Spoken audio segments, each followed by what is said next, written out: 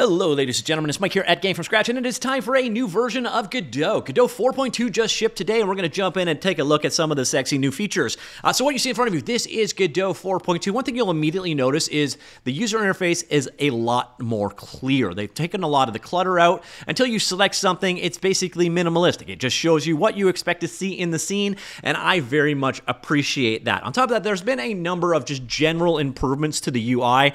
Things like, for example, if we go over here to the signals for a class, you are now going to get hover over documentation for everything, which is a very nice improvement. On top of that, we have other little things like over here in the file dock. I can now select things and give them coloration. Helps you to kind of organize things a little bit better.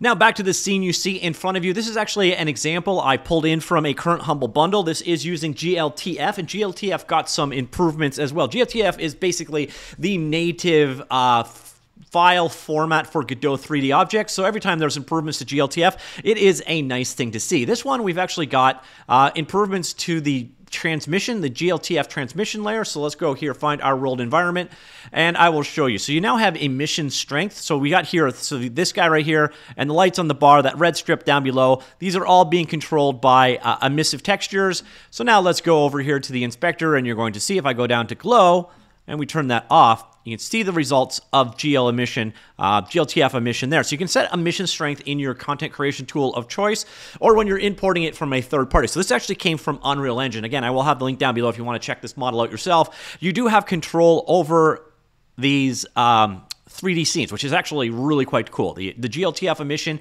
is all there for you. Now, another thing, and this is honestly probably my biggest favorite new feature of this particular release, and I'm going to need another thing for that. So I'm going to go ahead, we'll open up Char's Revenge over here, this folder, and we'll open up that file folder like so, and I'm going to bring in an asset from here. So this is from GD Quest examples. So we're going to bring in Sophia over here. This is a GLTF file in binary format. We're just going to go ahead and import that in. So you can see it imports our asset in accordingly, like this. Now we can go here to the asset, and we can double click it, and you are now in the GLTF importer. If you bring in an object that is animated, such as this character, you'll now notice there is animation preview for GLTF imports. This is sweet. So let's see here, the run animation on this guy. You can go ahead and preview it to make sure that your animations came in fine. Now, one of the annoying things is the viewport seems to be bugged. I was kind of hoping this would be fixed before 4.2 finished, but now you do have this GLTF import preview. Now, the biggest thing here, though, and this is honestly my favorite new feature in Godot 4.2, and I never really understood why this was a thing, but it used to be you grabbed an asset like this, and if you went ahead to the import folder and you re-imported it like so, it used to require a restart of Godot. Now, it literally just re-imports and is ready to go, which is, again, a very nice change. I don't know why that was a limitation before, but it's nice to see that that has been resolved. Now we're moving on to probably my second favorite feature, and this is Blender-style keyboard handling. I've already set it up, but I will show you how this works. I think I set it up. I don't know if I saved it. So here, I got this character selected. Unselect it right here, and if I want to move it, what I can do is I can hit the G key, and this is the Blender style movement. So now I can use the Blender style hotkeys G, R, so I hit the R key, and then you can see my rotate accordingly, and S for scale. So if you're coming from the Blender world, you're going to appreciate this. On top of that, you can do neat things. So here I'm gonna hit the G key to select, like so, G, but now I'm gonna hit the Y key immediately after, so Y to move, and 1. So you can do things like grab, move 1. And here's another example, scale X5. And we just scaled that 5 down the x-axis. It is really powerful once you get used to the way that Blender works, and now you can use Blender-style hotkeys, including those combinations of things together. So you can do basically the key, so G for grab or translate, S for scale, or R for rotate, and then you can follow it up with an axis, or I could do something like no follow-up, so S2, and I literally just doubled the size. But you could also, again, confine it to an axis, so SY2, and we're scaling twice in the Y-axis. I love this in Godot, and I love this in Blender, and I'm so happy it's been added to Godot. In order to actually set this up, though, you need to go to Editor Settings, and then you need to go over here to Shortcut. And what you're going to do is search for Begin. And it's these three that you're going to want. They're going to be unbound by default. So for Begin Rotate, hit R. For Begin Scale, just go over here, so here, for example, go here, and then hit the S key like so, and done. So do this R, S, and G, and you can now use Blender-style manipulators inside of the Godot game edge. Hugely powerful. I am a huge fan of this addition. It's like one of those little things, especially if you're using Blender as your end-to-end, and Blender/Godot as your end-to-end development environment. Having the same set of transforms is also really nice. Now, on the topic of transforms, we also have a new feature for boxes. So let's go here, root node, add in this guy, and we will add a box, a CSG box as an example. But this applies to any kind of 3D box you add into your scene. So here is a CSG box. What you're going to notice is you now have these new manipulators right here for doing quick sizing of a CSG box in the world. You just grab those and manipulate accordingly, and Bob's your uncle. So if you're working with a volumetric shape, you use all kinds of things with volume shapes like this. Well, you now have these new manipulators that make it very easy to size box-shaped objects. Now we're going to move on to a couple of small scripting changes here. So let's attach a new script here.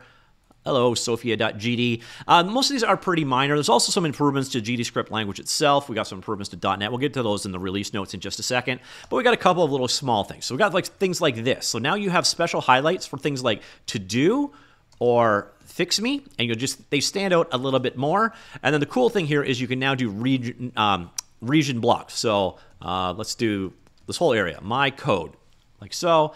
And then at the end of this, we'll do end region, like so. And now what you're going to notice is you have collapsible areas around that particular code. Again, a nice quality of life usability type feature. And back to the world of 3D. One more thing to demonstrate. And here, let's get rid of Sophia. Bye, Sophia. And thanks to GDQuest for creating that one, by the way. It's completely free and available there. And again, this scene is available right now in Humble Bundle. It's easily export as GLTF. I'm going to show you actually the process of going from Unreal Engine to Godot specifically. I've done a couple of videos on it generally, but I'm going to do a Godot-specific one in the future if you're interested in checking that out. But what I'm going to do now here is a particle system. So we've got a major change here in going forward. It hasn't been a huge change yet, but we're going to show you a bunch of new features to GPU Particles 3D. Just be aware, these didn't actually make it to CPU Particle 3D. CPU Particle 3D is mostly a legacy thing for older devices. They are not going to have feature parity going forward. It's just one of those things you need to be aware of. It's probably a fine thing at this point in time. So there is our scene. Let's just move our particle system over here, which, by the way, very cool. G, Z, and let's just move it on the Z axis. I am so happy that these hotkeys are in here.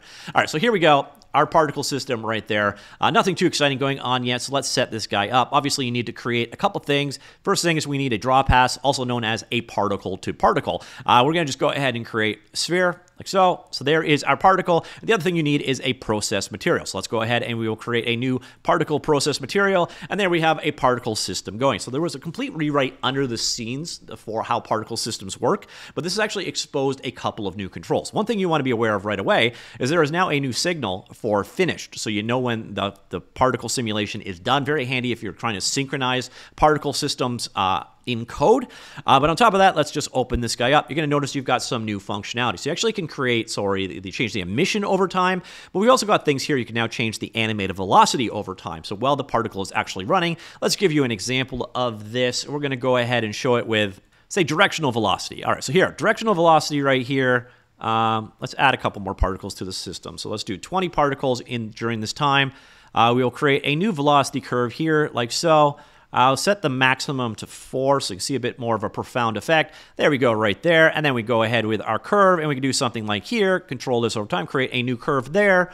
And let's edit our curve. So put a point there, put a point here, play around. So you got more fine-tuned control over your particle systems overall. Definitely a nice new feature. And I'm just kind of scratching the surface of what is actually new in the functionality, but we definitely had some improvements there as well.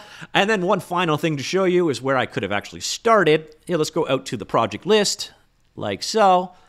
So, come on, don't save, don't save. Here we go. So this is the particle, project manager of Godot, and you're going to notice there's just been kind of a bit of a reorg. So over here, you've got down to your actions. So you've got, again, your tag management, which is actually quite cool. So you can actually add and remove tags to define things by and then filter by them accordingly. So you can only see things of that particular tag, for example, or all things in general. But the other thing they've done is they've moved the do stuff, so create, import, and so on, are all over here, and then these ones are over here. Nice little change there as well. And they also streamline things like the import process immediately opens up a dialogue instead of bringing you to like a text prompt and then a dialogue.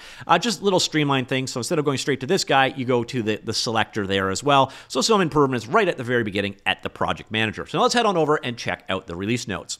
All right, so here we are in the Godot 4.2 release notes. I'm not going to go line for line reading this to you. So by the way, if you contributed something in this release and I don't cover it today, I apologize. I wanted to highlight a lot of these visually because I know most of you guys will fall asleep while I'm reading things. And hopefully you enjoy your ASMR with Mike today. But you'll notice here, there are a ton of changes. Over the last 5 months, 359 contributors, 1,800 improvements. So again, I am not going to go through all of them. I'm just going to basically glance over this. If you want to help support Godot, details are available right here.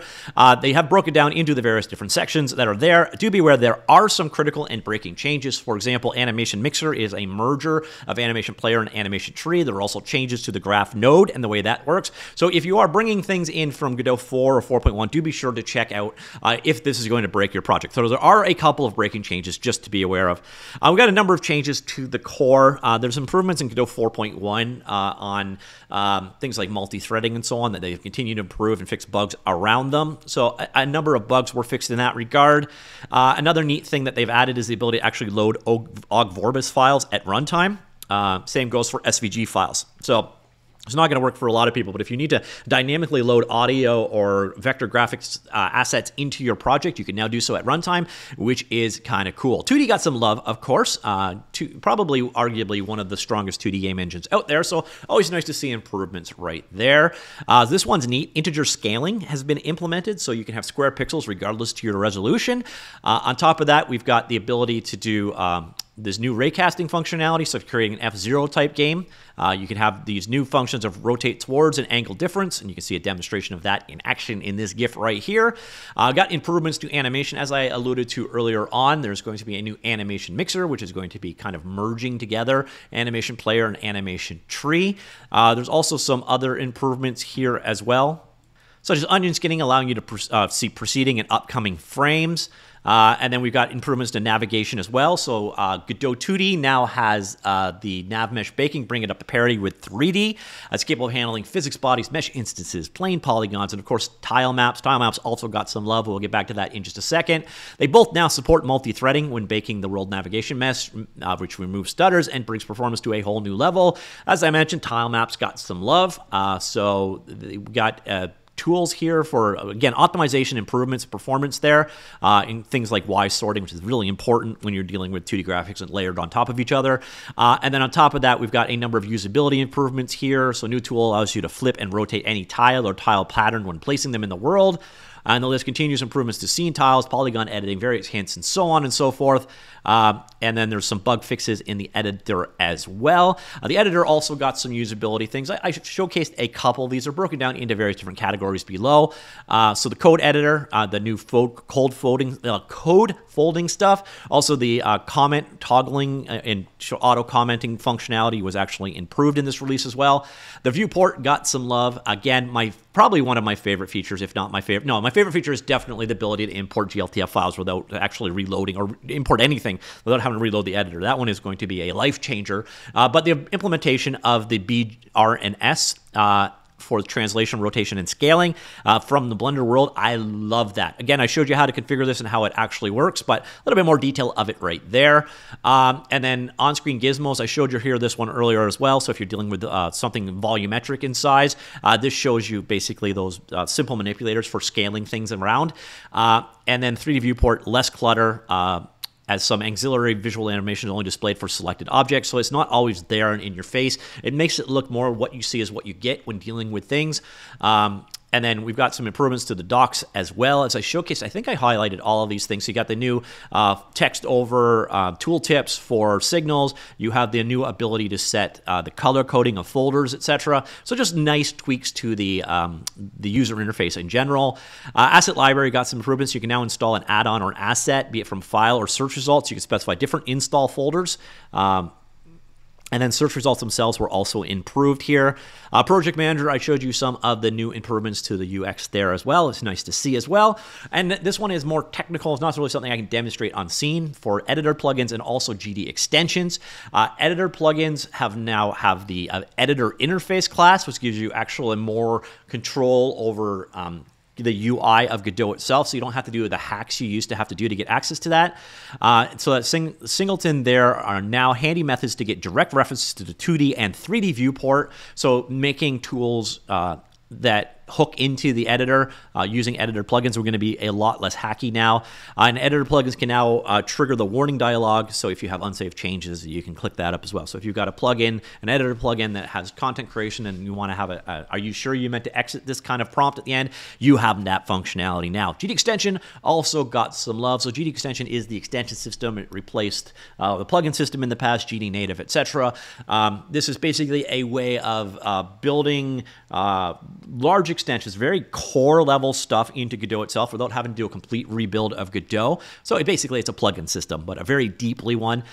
So this one has a number of improvements. So notable improvements in unexposed class registration, custom callable support, index properties, and advanced registration. But the coolest thing is probably we have hot reload here. So major and long-awaited improvements, development workflow of extensions after some initial work by these fellows was able to implement in-editor hot reloading. So where previously an editor restart was required to pick up on changes in a GD extension library, updates can now be handled on the fly. This change also makes C++ scripting with extensions a more viable tool. So if you're a masochist and you want to script your game logic entirely in C++, you can now do so with GD extensions and hot reload. So another big deal here is dynamic libraries can now be loaded on the web platforms, which means GD extension can be used with web export. So that is nice to see. And I do think we are still waiting on GD extensions for Android and iOS, but please don't quote me on that. Improvements to GUI and theming as well. So individual tabs can now receive focus, including keyboard navigation, changes to the graph building. This is all experimental at this point in time, so I'll go into more depth of this one once this is not marked as experimental, but changes to the way graph nodes work in general. Video stream player, new properties enable seamless looping. And theming side, provide a fix for the theme editor collapsing when editing its inner resources. Also contains a number of internal changes, paving the way for stuff in the future. Importing, again, some big stuff here. One of my favorite features, obviously, is the fact that you no longer need to reboot Godot when you change or re-import an asset. That is definitely a huge deal. GLTF also got some love there. We saw it in the demo of the emissive strength being brought in as a property. Again, I will have links to the scene I used down below if you want to go ahead and check that out. But so now it supports KHR materials emissive strength extension there. And then on top of that, you can export meshes from Godot as an important part of the workflow, such as blocking out level geometry and so on and so forth. So several of the inconsistencies and problems in that export process were moved out. And there's also support for the KTX image format, which is part of the basis universal used in GLTF. Some improvements to input handling. A lot of this actually is behind the scenes. It's going to make it work better, resolves a number of existing problems there. Some improvement to networking as well, including multiplayer synchronizer having the ability to synchronize sub-resources property, transforms components, and other index data without having to synchronize the entire object. Should make replication lighter when it makes sense to do so. We've got improvements to various different platforms as well. So we heard earlier on about GD extension on web platforms as one example. On top of that, they now have support for native Linux, macOS, and Windows file user interface, especially useful if you're creating tools using Godot. And then we also have copying and pasting of image support in here as well. Android got some love, changes the way that the new Android platform architecture. So this decouples Godot from the Android fragment component, unlocking new features in the process, such as multiple Windows support and quicker startup times. There's also some news when I get to .NET. We'll get there in just a second. Also, we have Android stylus support like Apple Pencil that already exists. iOS got parity with Android with the addition of one-click deploy.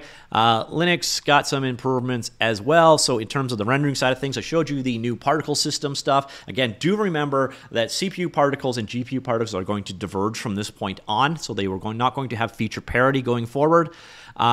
And yeah, so definitely some improvements in this regard. We have the new compute shaders. So there's a neat new example of how this actually works. But Two new goodies for compute shadings are the ability to create custom texture objects. Again, the demo is available right there. And the ability, a set of API calls to compute code on the render thread for cases where you need to synchronize compute shader and rendering. And a major bug was fixed in here as well. We have support for AMD's FSR 2.2 upscaling technology, which is especially useful if you're working with Steam Deck, because that is kind of an essential technology there. So a number of improvements in how FSR was implemented in general. And then another area that changed is there is a new light mapping denoiser, which is replacing the older OIDN. It should be faster. It also, I think, made the Godot binary even smaller, which is kind of cool. There are options for using the old OIDN denoiser if you so wish to do so. Plus, a number of light mapping issues were resolved. So Forward Plus and mobile rendering in this release includes now 2D HDR rendering, which gives you 3D effects such as glow for 2D games. HDR rendering can be used to substantially improve the quality of 2D rendering at the cost of performance. And last but not least, Angle backend for OpenGL was released for macOS and Windows. Angle is a backward compatibility layer for OpenGL that basically, instead of using OpenGL drivers, which can be a little it actually run on top of modern APIs such as Metal or Direct3D 11. So you can work around old deprecated drivers now using Angle. So it's just going to give you a wider variety of support. We covered most of the particle system changes, but there are there's a lot more there, but I think we demoed most of what actually changed on the particle front, which is nice to see. So shaders, visual shaders got improvement with the addition of a drop-down list property to custom nodes, and output ports for vector types are now expanded by default. In text shaders, improvements were done to uniform sampler arrays to give them support for more hint types such as filter modes. We do have scripting changes as well. Kind of gets into the weeds. Cool here, the script debugger now comes with full support for threaded code. So threaded code, again, was added in Godot 4.1, I think. So if you're going to debug multi-threaded code, you can now do so, which is quite nice. C# got a big step forward. Experimental support for Android via .NET 7 or higher, and iOS for .NET 8 or higher. So two of the biggest issues with C# right now is the lack of support for those two platforms. So that is definitely improvement there. And then a number of improvements to the bindings generator, etc. in the world of C#. But C# finally coming to mobile is definitely a nice thing. And then we got some improvements to how GDScript works as well, such as for loops now supporting static typing. And then raw literal strings or R strings were added, as well as return type, covariance, and parameter type contravariance. And implemented pattern guards for most matched statements, also optimized operator calls. I showed you this earlier on. There's now the simple built-in things like the to do and fix me, and we also have documentation comments such as deprecated and experimental there. And you improved hovered symbol resolution, fixed various bugs, and so on. So GDScript just basically should have gotten better. And in the world of VRAR, that is also now called XR. So there was a published update on what is going on there. Things like foveated rendering support, being backported to Godot 3.1, access to raw hand tracking data, and so on. And then other improvements there as well. So yeah, that, ladies and gentlemen, is Godot 4.2 in a nutshell. So even though I said I was going to do it quickly, still 12 minutes to run through the release notes. Hopefully you guys found something to love in this release. By the way, if you want to get really into the details, there's also this guy available right here. This is their interactive changelog. It shows you every single thing that changed in this actual release.